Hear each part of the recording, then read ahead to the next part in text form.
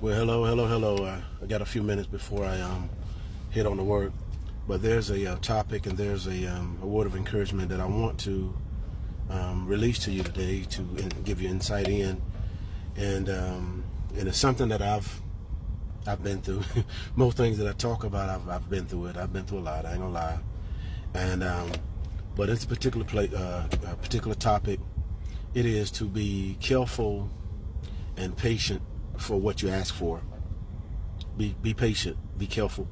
And see, the thing about it, when I say that, is because when certain things don't happen for you, or certain things that you pray for, you believe in God for, that you feel as though it doesn't happen or it hadn't happened, the only reason why is because you became impatient. You didn't wait long enough. Because it's a sheer word. It's just a matter of waiting. It's just a matter of waiting. It's just a matter of being patient. And the thing about it, in the journey of getting actually what you asked for, you really have to, because it's just like this girl looking for this guy, a certain person.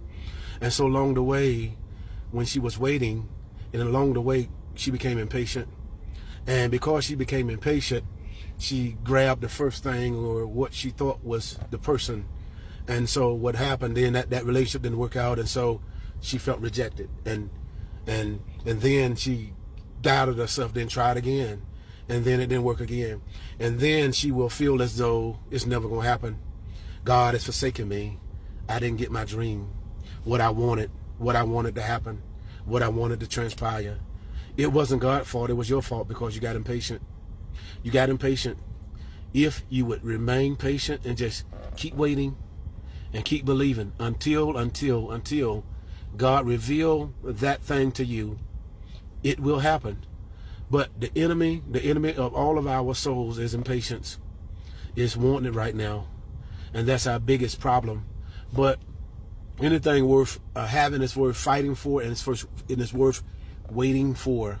And so if you have something that you're waiting for and you believe in God for, wait for it, wait for it, wait for it, wait for it. Don't give up. Don't veer to the right. Don't veer to the left.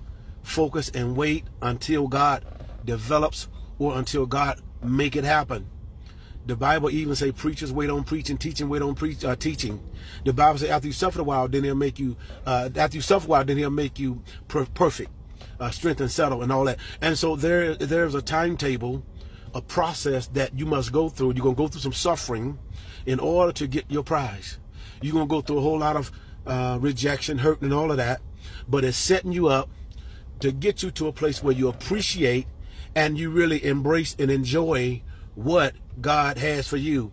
Oftentimes when we ask for certain things and we get it too prematurely, we're not ready for it, then we lose it because we didn't recognize, or we didn't know how to handle it, or we didn't have the maturity to hold on to it.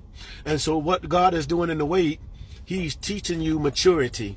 He's teaching you how to appreciate what it is that he has for you, that when it comes, you will know how to enjoy and cherish the thing that he has for you. The Bible says the blessings of the Lord maketh thee rich. You need to know that the blessings, when God bless you with whatever God bless you with, it's going to make you rich.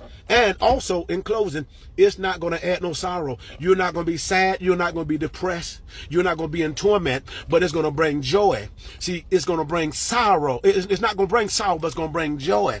See, something that's of the adversary is going to bring sorrow and pain, but something of God is going to bring joy and no sorrow.